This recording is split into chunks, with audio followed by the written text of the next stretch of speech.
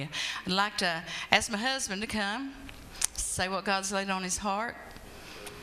And for prayer, you can call 528-4671 anytime. We take your prayer requests very seriously. And you can contact us if you need prayer about anything. Amen. Brother Kenneth Gross. Amen. Praise the Lord. Praise the Lord. Praise the Lord. Praise the Lord. It's so good to be here tonight. Amen. Thank God for us being able to be here, Brother Herb. We just give him praise and glory. Hallelujah. Amen. Well, Brother Herb's going to be preaching tonight, and you can go ahead and get ready. Praise the Lord. I'll just take just a minute. Just want to come up and say hello to everybody that's watching. And those that's listening by radio, God bless you. We're so glad to have you. We're so glad. Now, you know, you may hear these broadcasts about 3 in the morning and 11 at night. Look, it's not just a broadcast. We're thinking about you. Praise the Lord. Amen. God's thinking about you. That's right. That's right. And That's right. we're so glad that we can do that. That's right. It's just a privilege. It's an honor. It's a blessing to us. Amen.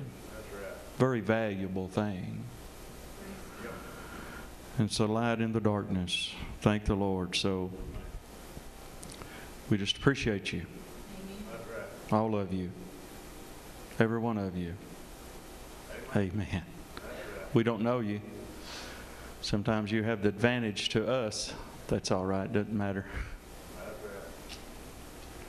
Most of all, the Lord knows you. And this is not to lift us up tonight, and we're certainly not making it about us, because it's not about us. But we're bringing the Word of God to you, and by the Lord's help, and that alone. Amen. That's all we need anyway.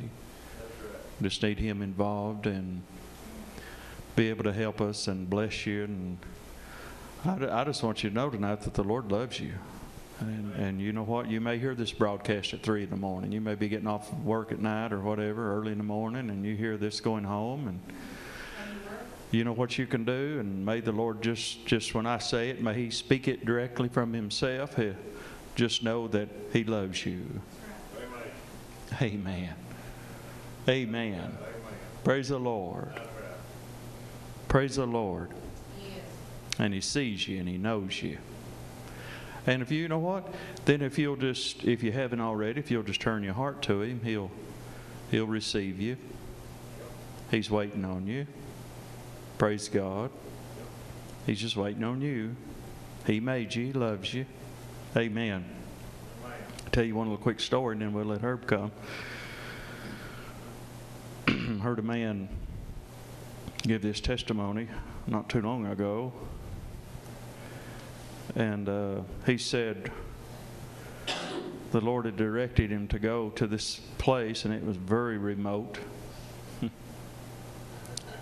Nothing could get there. Nothing.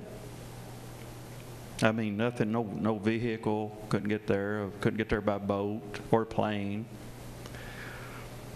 So he paid a guy that had a tank. Him and his wife rode in that tank to this remote area. And I think it was for 40 some hours they rode in that tank to get there to this place. And see, the thing about it is, if the Lord is in it, it's okay, you know. And if He's told you to do it, then just do it. You know, I know we're all the same in this matter, that your mind is telling you, well, what in this world? You know, you can just imagine about 10 or 15 hours into that ride, they're thinking, you know, hope I didn't miss God. Huh? Amen. And then another few hours go by, maybe 24 or 30 hours go by, and you're thinking, oh my, if I've missed God, look what a mess I've got into, you know. I mean, it happens. But then, down on you know, deeper than that, down in here, then you know already that no, this is what the Lord told me to do right now. And so they got up there and they got out and said that one of the leaders there, that tribe said, "What took you so long?" That's awesome. I just wonder how that touched that man. That paper is true. What took you so long? And he told that man of God, he said,